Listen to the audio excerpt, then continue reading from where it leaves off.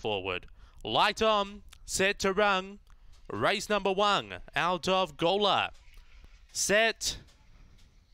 On their journey, Speak from the centre, Dakota Roxy hunting up on the inside. Sutton Sandy will find the front by a length. On the rail, Cyclone Jane. Then we go back to Dakota Roxy. 4 lengths away, then Sabon Panther and Crown Sally last to the 5. They head into the back. It's Sutton Sandy on top, opening up by 2.5 over Cyclone Jane. Racing one off there, Dakota Roxy. 3 lengths away, then Sabon Panther and Crown Sally back of the tail. They race up to the turn. It's Sutton Sandy on top, clear by 2.5 over Cyclone Jane. Dakota Roxy about 4 off the top, but it's all Sutton Sandy. Sutton Sandy too good. Beaks home Cyclone Jane, Dakota Roxy, Sabong Panther and Crown Sally. That time roughly around 37 seconds. It's 37:48.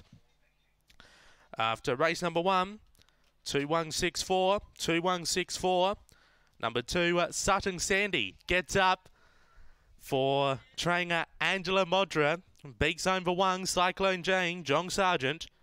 3rd, number 6, Dakota Roxy, Colin Symes. And 4th, number 4, Sabon Panther, Tangy Nobes. Once Sutton Sandy finds a rail early, she is a very hard greyhound to pass, and she's proven that again tonight. 9:10, 22:08. Run home in 15:40, 37:48 the time. 2164 your numbers after race 1 here at Gawler.